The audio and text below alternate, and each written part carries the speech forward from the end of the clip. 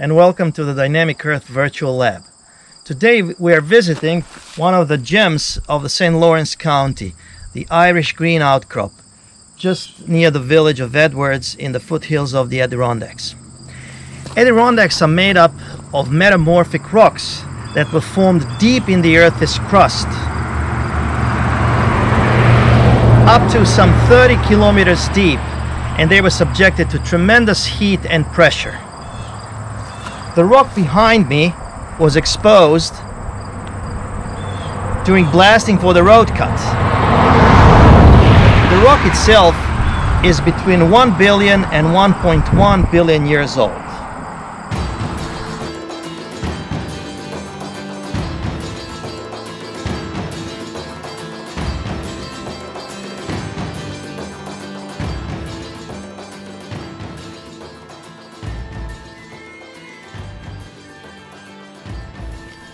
The Adirondack region is part of a much larger area called the Grenville Province. The Grenville Province is a broad belt of mostly metamorphic rock of Middle Proterozoic age. It extends along the western side of the Appalachian Mountains from Labrador to Mexico. Around the Adirondacks and south of the region, this belt is almost entirely covered by younger sedimentary rocks. The Adirondack region was once flat and was covered by the same sedimentary layers that now surround it. However, in relatively recent geologic time, the Adirondack region was uplifted, forming a dome. During uplift, erosion removed the sedimentary layers from the region. This erosion eventually created a window through the sedimentary rocks that permits us to see the much older basement rocks beneath.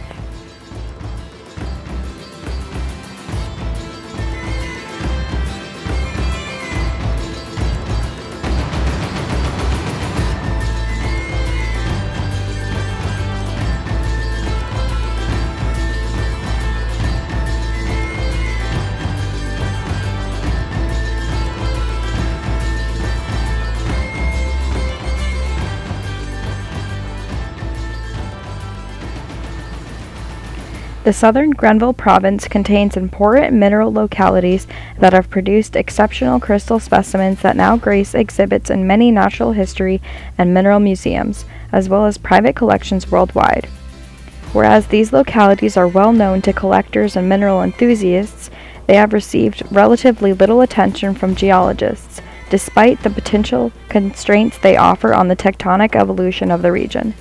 These occurrences are characterized by their intrusive nature and abundance of large, well-formed crystals of calc-silicate minerals, including pyroxenes, amphiboles, and scalpelite, and other trace minerals such as albite, apatite, zircon, titanite, K-feldspar, quartz, tourmaline, and mica, and various sulfide minerals within a calcite matrix. Weathering leading to dissolution of calcite facilitates the discovery of crystal pockets and the removal of intact calc-silicate crystals.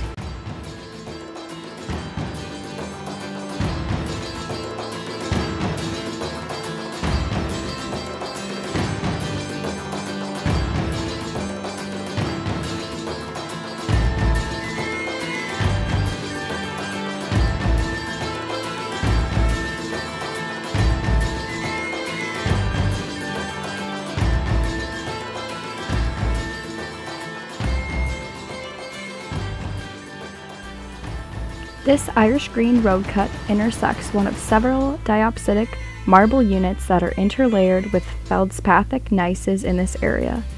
An outstanding feature here is a great quantity of green diopside, particularly in the form of large crystals that extend to the veins of coarse-grained calcite.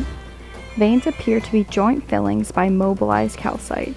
Diopside also occurs as granular masses cut by calcite veinlets and clusters of large tabular crystals within granular diopside.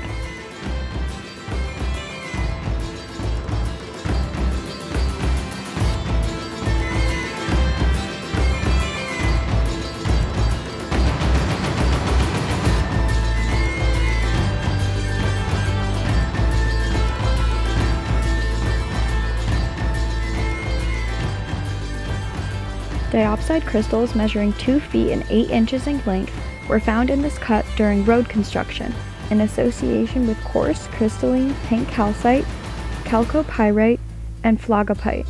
Crystals measuring several inches in length still occur in abundance, especially at the top middle part of the cut, but they are almost impossible to remove intact.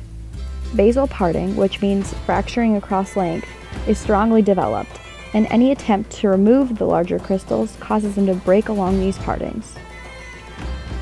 Calcite occurs mainly in very coarse-grained aggregates with only cleavage faces showing. Most of it is gray-colored in the cut, but just behind the cut, pink to orange calcite is found.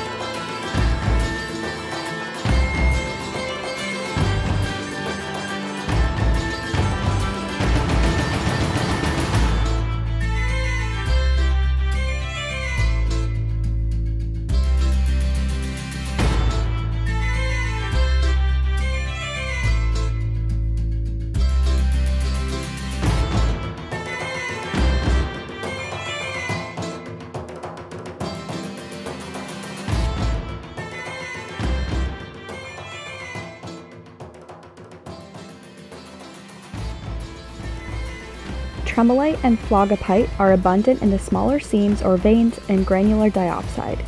Tremolite occurs in clots or lenses which seem to replace the diopside host rock, or as clots in calcite phlogopite veinlets, resembling knots in a rope. The phlogopite is a copper-toned magnesium mica. Molybdenite crystals in silvery books occur in seams with tremolite, phlogopite, and chalcopyrite. The largest crystal reported from here measured 2 inches in greatest diameter. Microline feldspar crystals, several inches in diameter, have been found removed from the pit several hundred feet back of the road cut. Crystals are white and stubby and often interpenetrate with coarse diopside crystals.